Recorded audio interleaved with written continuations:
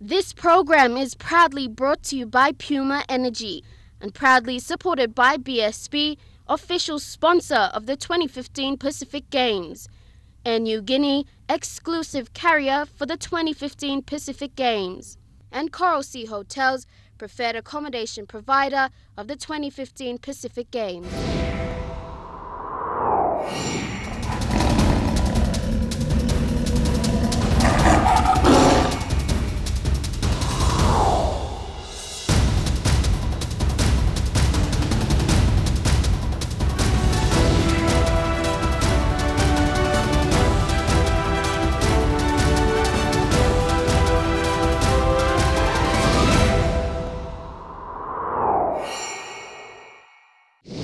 Hello and welcome once again to Road to Port Moresby 2015.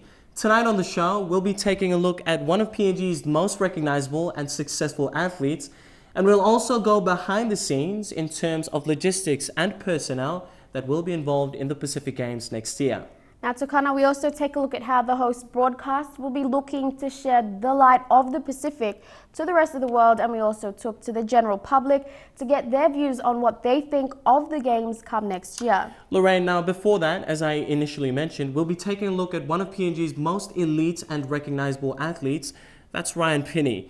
Now, he's come this far due to his dedication and commitment to the code of swimming. And one of his most memorable highlights, as well as the country's, would have to be in 2006, where he won gold in the Commonwealth Games. Now, Tukana, apart from all his success and glory, he has an extremely humbling charisma. He's a very family-oriented man, and it's sad to say that next year will be the last time for him to ever compete. So without further ado, we'll take a look at Ryan Pini's journey to success.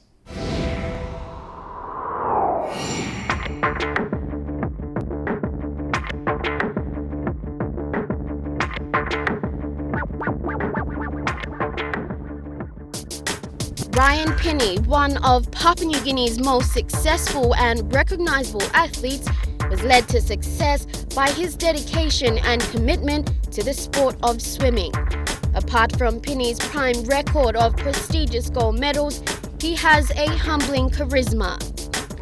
His first gold medal was won at the South Pacific Games in 1999, following a number of successes in 2003, 2007 and 2011. Whilst representing his country at elite competitions, Pini's most recognizable achievement was in the year of 2006 when he broke the world record after competing in the 100-meter butterfly sprint, coming first and earning the second gold medal to ever go down in PNG sporting history. As they bring it home, Ryan Pini at Papua New Guinea is still in front. Now they're trying to swim him down. Burmeister of New Zealand is the challenge. Burmeister perhaps. Pini still in front. I think PNG's going to win this. Ryan Pini, here comes Quinn. Cuts on the wall. Despite his Australian heritage, Ryan Pini was born in Papua New Guinea on the 10th of December 1981. The third youngest of 4 children with 2 older brothers and 1 sister, Pini went to school at the Elamari International School, where he was first introduced to swimming by his parents at the age of 6. Pini then progressed on to high school at the Port Moresby International School. Pini's motivators and biggest fan base was and still is mum, Sarana, and dad, Kevin.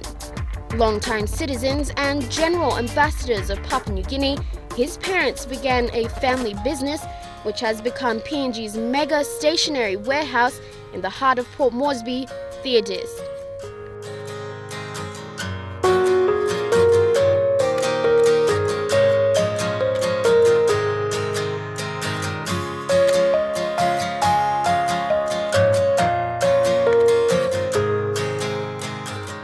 The opportunity for Ryan to compete in front of the home crowd, his entire career, that has never been possible. So this is going to be something very unique and very special. And you know, he's excited about doing that and giving the rest of the country an opportunity to see him swim at full speed. You know, he gets to swim here at the smaller swimming carnivals, but competing at an international level, high quality meat is something very special. So, and the family will be there supporting, but we are very involved at sports and all levels. We're probably going to be busy working through the whole thing, so it's going to be a very busy time for us as well.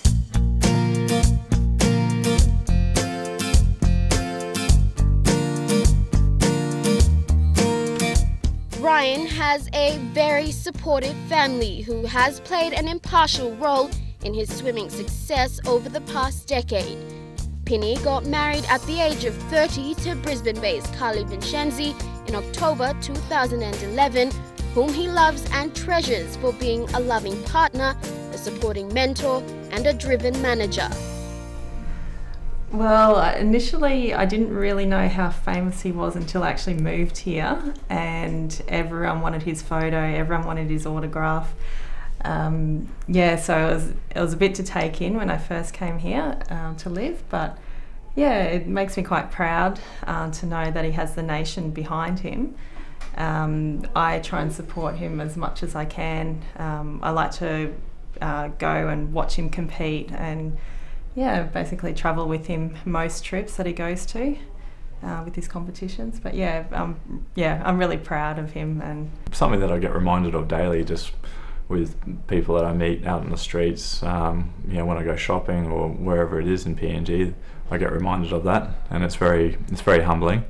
It's something that I never really dreamt that would happen, and it's all just sort of fallen upon just from the last couple of years of competition. So it's an awesome feeling, and I try and make the most of it and give as much as I can back to people, because I know what it's like, when you see someone that you idolise or that's famous, and I try to give my respect back to those that follow. Ryan Pini brought the nation to a standing ovation in the year 2006 when he was awarded PNG's second gold medal in the 100-metre butterfly sprint at the Commonwealth Games in Melbourne.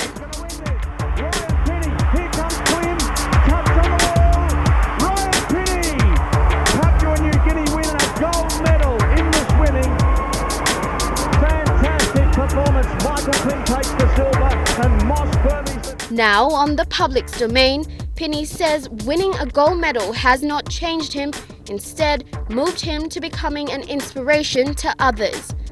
Despite being prone to injury within the last few years, nothing has stopped the swimming sensation from going back into the pool and doing what he desires to represent Papua New Guinea. I'm definitely more aware, and I train a lot smarter than what I used to. So back in the days, I've had 4 shoulder operations, and they used to occur every 2 years for me. So it was very difficult, and that's one of the things that I put my body on the line to be able to do this swimming that I do. And I'm a lot smarter about it now, and I've learnt a lot of practices to keep my body in shape before I get in the pool. And at the moment, things are looking pretty good. I haven't needed any immediate attention to any areas of my shoulder, so I feel good about that. Pini enjoys the outdoors more than anything. Wakeboarding, kite surfing, diving and motorbike riding are all pastime activities he enjoys the most. An impartial aspect of every athlete's life is their diet. However, Ryan is not one to fuss over the food and diet he consumes. As part of his competition preparations, Ryan adapts to strict regimes, monitoring elements of his diet leading up to swim meets. Pini's greatest strength, as he proclaims, is his family and his countrymen of Papua New Guinea. With his swimming career aside, Ryan spends most of his time running his family business of Theodist as a corporate manager. Ryan and wife Carly are also planning to have kids of their own after the 2015 Pacific Games. And in saying that, he hopes his children will follow his footsteps in being proud Papua New Guineans. We definitely do want to. We postponed things, when I was swimming, so that we would have a family-free time to build up for Olympics. And we've been trying for a little while now, and hopefully that'll all come to be. We'll see how it goes, but definitely trying. We've got this little one here who keeps us busy, so Next year.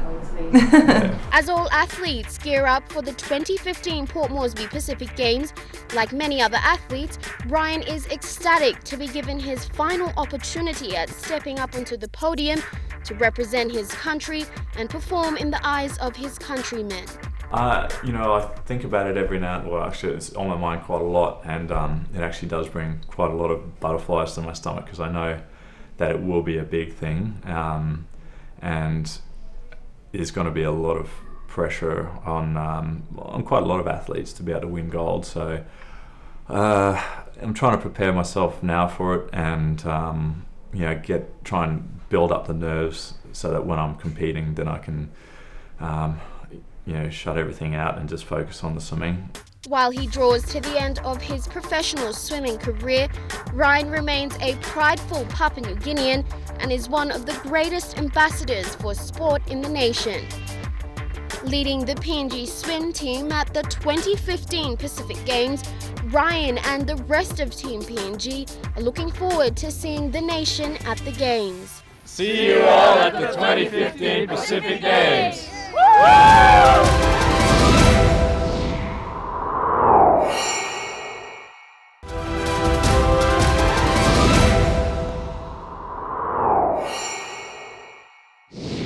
Now, there's been a lot of emphasis on the venues and infrastructure and, of course, the athletes' preparations leading up into the 2015 Pacific Games.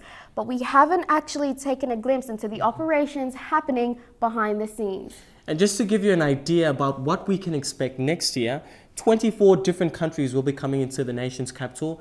They'll be competing in 28 different sporting codes, 1,000 technical officials, and not to mention 500 team officials, including 3,500 athletes. Now, with that many people being in the country at the same time next year, you can only imagine the security measures in place. Now, in saying that, there'll be 1,900 police personnel involved to ensure the smooth sailing of the Games.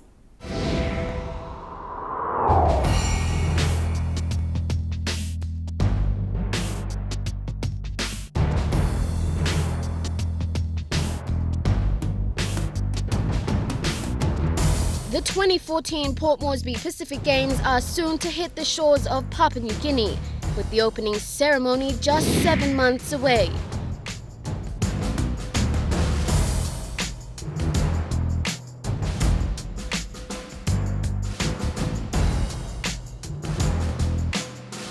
While much of the emphasis has been situated around the soon-to-be state-of-the-art venues, which are yet to be completed, not much has been done to highlight the sheer scale of this event.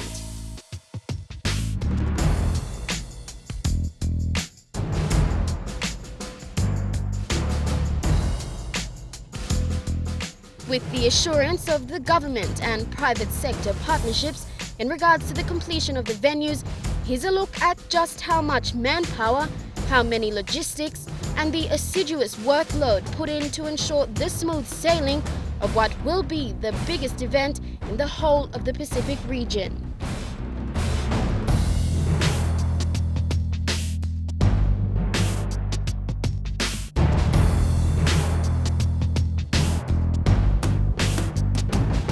While we worry about the venues, much has been done and is still ongoing behind the scenes, with the Games Organising Committee working tirelessly to manage a huge cluster of numbers.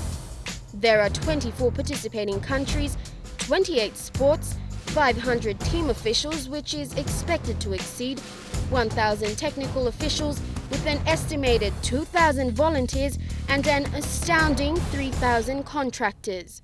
At current, 3,500 athletes will be present, and you can only imagine the security ramifications without controlled security personnel. Pacific Games Police Liaison Officer Mr. Manning is here. We have got some assistance from the government, and our committee has been working very well, and we are on target. We want to get all the resources to be in place before July 2015. So our budget has gone through, and I think we've got some very good support from the government. and that is our basis and our strength to move forward for the SP Games, and we are confident that we'll be there. 1,900 police officers, 300 defence force and 300 correctional services personnel have been engaged in mediating the games and controlling security measures.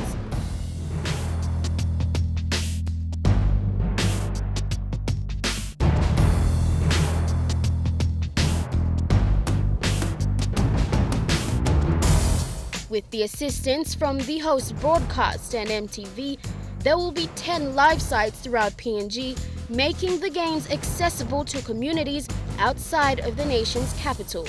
A big part of the games is uniting our Pacific nations through the name of sports. With tours, provincial visits and many other community initiatives driven by the Games Organising Committee, the 2014 Port Moresby Pacific Games will be our games, the games of the people.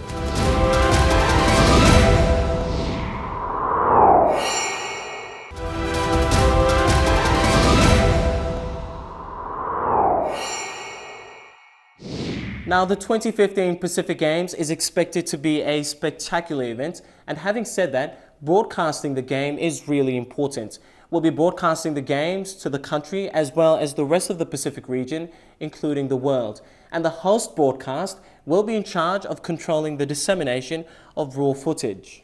Now, Martin Perry, who's actually the production manager of the host broadcast, will be working in alliance with MTV as PNG's lead broadcast and, of course, Telecom to ensure the successful dissemination of raw footage. Now, this will be the first of its kind, and it will certainly set the platform for many other Pacific Games to follow. Having said that, in this segment, we'll be taking a look at the roles and responsibilities of the host broadcast.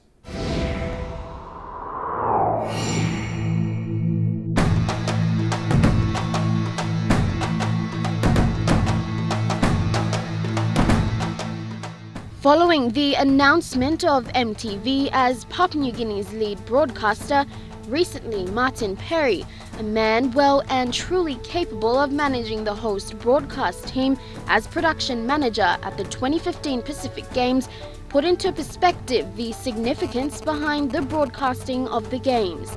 I'm here so that we can start looking at all of the television coverage that's going to be generated from the games. While so much has been invested into ensuring these games are the first of its kind and a benchmark for other Pacific Games to